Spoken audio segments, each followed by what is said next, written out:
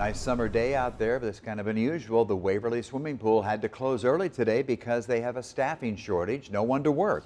The director of leisure services, Garrett Arden, told us today that he wanted to give his lifeguards a break after some had been working overtime to cover all the shifts because they're short of people. Ridden also says the pool is taking it day by day, but deciding when to close, especially once the school year comes back later. I think we'll be okay through July, but once we hit that first week of August, we are going to lose guards to sports camps.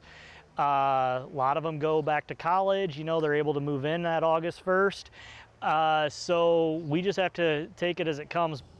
Yeah, and Garrett says it's important because he says the Waverly swimming pool has already seen 3,000 more people visit this year than last year during the pandemic in June. He says the pool may have to close a few more times yet this summer.